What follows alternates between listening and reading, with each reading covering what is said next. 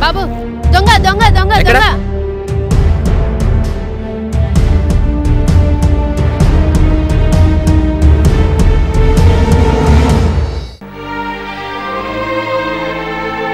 అరే అమ్మరా,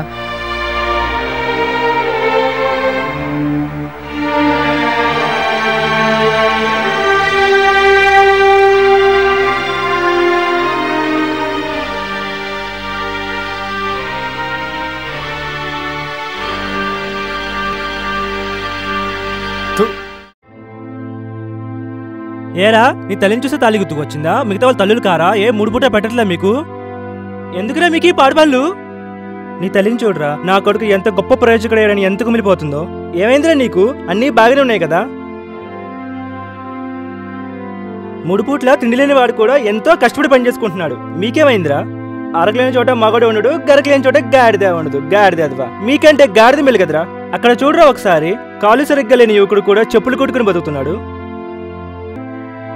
ఏ మీరు యువకులేగా, మీకేమైంది? నీలాంటి వాడికి జన్మించినందుకు ఆ తల్లి బాధ చూడరా. నీ తల్లి ఒక్కరే కాదురా, నీ తల్లి స్థానంలో ఎవరున్నా ఆ శోకాన్ని ఆపలేరు. నువ్వొక మనిషిగా సమాజంలో మంచి గుర్తింపు వచ్చేలాగా ప్రవర్తించరా. కష్టపడి రూపాయి సంపాదించిన ఆనందంలో కోట్లు దొంగతనం చేసినా ఆ ఆనందం దొరకదురా. ఏం జనంలో మీది. ఇంత జరుగుతున్నా వీళ్ళ లోకం వీళ్ళదే. సమాజం ఏమైపోయినా పట్టించుకోరు. ప్రేమించేటప్పుడు పేరెంట్స్ గుర్తుకురారు, పెళ్లి చేసుకునేటప్పుడు ప్రేమికుడు గుర్తుకురాడు, ప్రేమలో ఉన్నప్పుడు అసలు లోకమే గుర్తుకురాదు. ఏమిరా సోమరాజు? అమ్మా క్షమించమ్మా.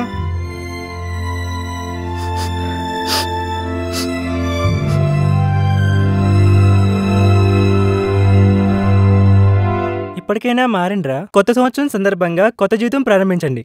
సమాజం చిన్న చూపు చూసినా ధైర్యంతో మేము అందరికీ సమానం అని పట్టుదలతో పనిచేస్తున్నారు. కానీ ఆ భగవంతుడు అన్నీ ఇచ్చినా కూడా ఉపయోగించుకోవడం లేదు. మారండి.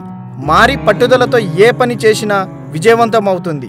అంతేగాని నలుగురిలో తలదించుకునే పరిస్థితి తెచ్చుకోకండి.